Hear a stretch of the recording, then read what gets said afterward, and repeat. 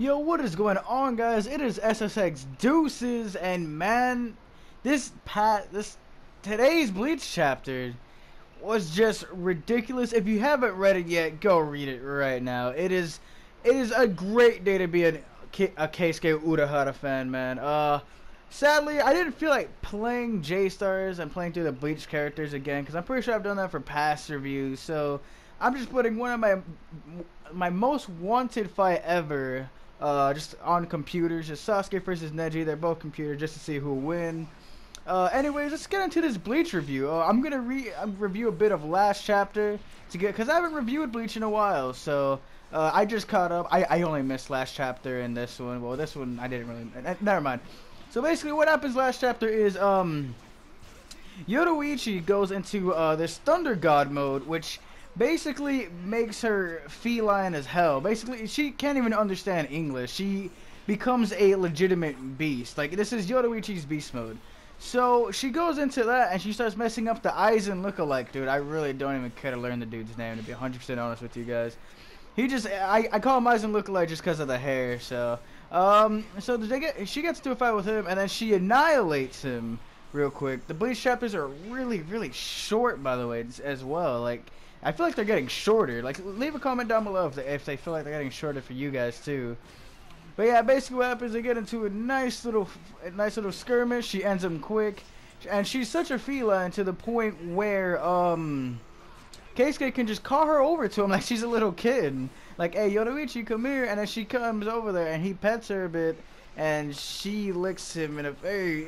It was weird, but she was like in cat mode, so I guess it wasn't. I don't know. I'm just gonna leave that up to you guys of what you think of that. But anyways, so the chapter ends there.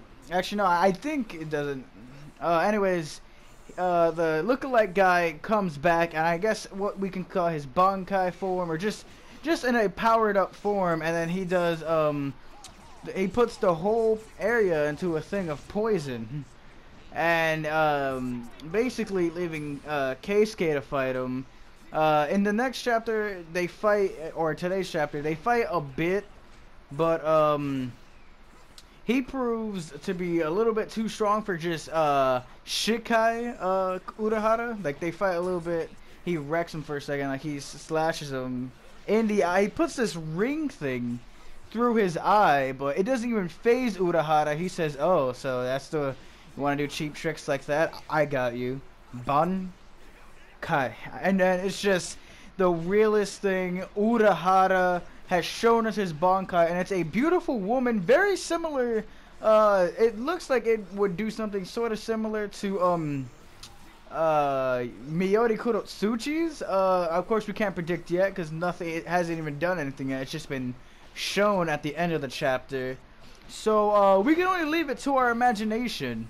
But man, am I hyped to finally be seeing Keisuke Urahara's Bankai. Tell me what you guys think about it. Do you like the look of the Bankai? You have any hopes and aspirations for what the Bankai will do?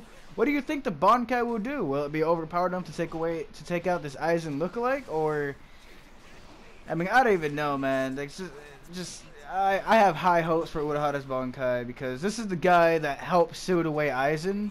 And if he doesn't get anything less but a victory, I'm going to be quite sad. Anyways, this has been SX Deuces, and I will talk to you guys next time.